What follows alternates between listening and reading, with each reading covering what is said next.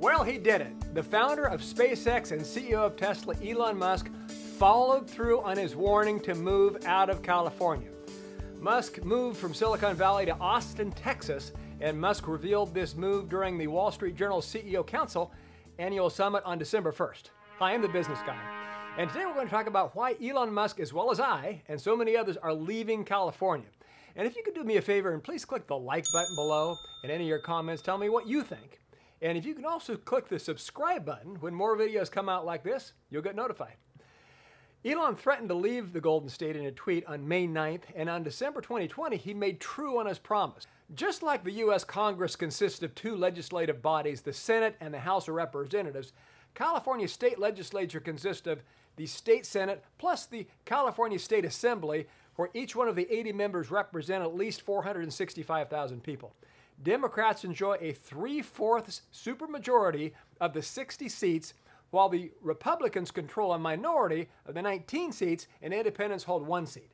In a reply to Elon Musk's May 2020 lawsuit against Alameda County reopening his factory and the threat to leave, Democratic California Assemblywoman Lorena Gonzalez tweeted F***CK Elon Musk, to which Elon Musk replied, "Message received." Earlier this year, the Tesla billionaire sold 2 of his beautiful Bel Air homes in Los Angeles. Then in October, he quietly merged his charitable arm, the Musk Foundation, founded in 2001 in California, together with a newly created foundation in Austin. And last month, his Boring Company started posting openings in Austin and dropped a hint that an expansion to the area could happen soon. California's very strict lockdowns triggered by the coronavirus pandemic are also believed to have encouraged this decision. In fact, in May, Musk angrily tweeted that Tesla would move its headquarters to Texas or Nevada immediately after the local governments refused to let the company reopen its Fremont factory. Then, holy cannoli, can you believe it? Oracle chief executive Larry Ellison, a friend of Elon Musk, last week said that Oracle was leaving California for Texas as well. Oracle, the world's second largest software maker, had called Silicon Valley home since the company's 1977 founding. Ellison, age 76, who has a net worth of about $76 billion according to data compiled by Bloomberg, owns 98% of Lanai, Hawaii's 6th largest island, that's mostly made up of Ellison's luxury hotels and resorts. In what looks eerily similar to Musk's and Elon's paths, Dropbox CEO Drew Houston recently purchased a home in Texas and plans to make it his permanent residence, according to a report from The Information last month.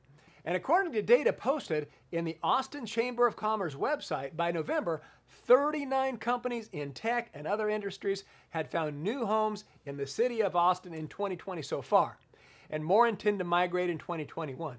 Now, besides tech conglomerates mentioned above, the list also includes venture capital firms, startups, and consumer-centric brands such as e-cigarette maker Juul Labs. Now, while the pandemic has accelerated tech companies' move away from Silicon Valley, the trend actually started long before the COVID-19 crisis due to the area's sky-high cost of living and doing business. Elizabeth Edwards, the founder of H Venture Partners, a VC firm based in Ohio, told The Observer, Silicon Valley exodus is real.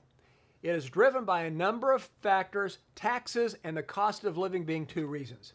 She goes on to say, California's state tax has become untenable for a lot of millionaires, and they will continue to make informed financial choices and follow in Musk's footsteps. If the booming real estate markets outside of San Francisco are any indication, some people have left for good. Now, why Texas? Well, first of all, Texas has no state income tax. Property taxes are a bit higher, but the government has to get the revenue from somewhere. Now, the city of Austin is more liberal politically in the mostly Republican state and has attracted startups and tech experts for the past 10 years. In fact, Smart Assets says that the best cities to be a liberal are #1 Seattle and #2 Austin, and then #3 San Francisco. So the politically left-leaning San Francisco bunch will fit right in, and again, there's 0 state income taxes. Now, I personally left California for Florida in 2014. Why? Well, taxes and sunshine mostly. First of all, the year I left, my state income tax bill was higher than the U.S. median household income, and that was just the state tax bill. In Florida, where I moved, And Texas, where the tech gurus moved their companies, the state income tax rate, as we've said many times, is 0. So you only have the federal income tax, which is the same in all states. And California has the highest income tax rate of any state in the country. And in 2021, there is a 16.8% California state tax rate on the highest income earners, which is like placing a giant go-away sign in front of some of the state's biggest job creators.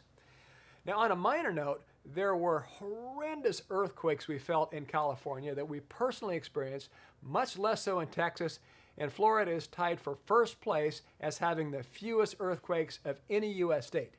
Now, there are hurricanes, but at least you know they're coming. Now, more importantly, according to California Movers, housing prices in California are some of the highest in the country. California has the tax-the-rich political climate, and there's a much lower cost of living in Texas. In fact, according to Zillow, the median home price in Austin, Texas, as of this video, is $384,000. In San Francisco, Zillow said it's a whopping $1.4 million. That's right, more than 3.5 times more for the median house in San Francisco compared to Austin, Texas. Austin ranks number 6 as the best cities to raise a family, according to Smart Asset. In fact, many of those reasons are why Texas is the number 1 state Californians move to, according to Storage Cafe. In fact, I love it. People are very friendly and hospitable in the South. My wife and I have made friends very quickly and easily. I wear shorts outside in December, and instead of lining the pockets of the state politicians' pet projects, we'll put that same money in our own pocket.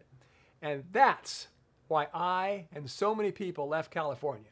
In 2014, I left. That was my home of 20 years. And more recently, Elon Musk and Larry Ellison and companies left California as well. You copycats. This is The Business Guy.